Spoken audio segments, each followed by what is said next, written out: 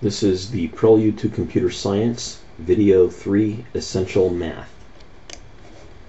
Exponentiation is a shorthand notation for multiplication, in the same way that multiplication is a shorthand notation for addition. X to the power of n is equal to x multiplied by itself n times. X is called the base, and n is called the exponent. And therefore x to the power of 1 is equal to x, and x squared, or x to the power of 2, is equal to x times x. 5 to the power of 1 is equal to 5. 4 squared, or 4 to the power of 2, is equal to 4 times 4, which is equal to 16. 2 cubed is equal to 2 times 2 times 2 is equal to 8. 1,000 to the power of 0 is equal to 1. In fact, anything to the power of 0 is equal to 1.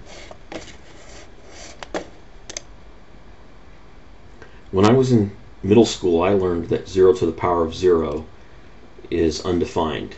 But that isn't the way mathematicians look at things these days necessarily.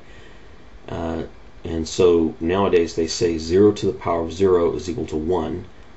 If you want an explanation of that, you can go to the website that I list here, and they'll talk about it. But really, there's nothing physical to understand. It's just a definition that you memorize. Now, x to the power of negative n is equal to 1 divided by x to the power of n. And therefore, x to the power of minus 1 is equal to 1 over x. And x to the minus 2 is equal to 1 over x times x. X to the minus 3 is equal to 1 over x cubed. Particular examples: 2 to the power of minus 1 is equal to 1/2 is equal to 0.5. And 5 to the power of minus 2 is equal to 1 over 5 squared, which is equal to 0.04. Now, I'm not doing a lot of explaining why this is the case. I can give you an argument for this if any of you want to see it. The main purpose of this is simply for review.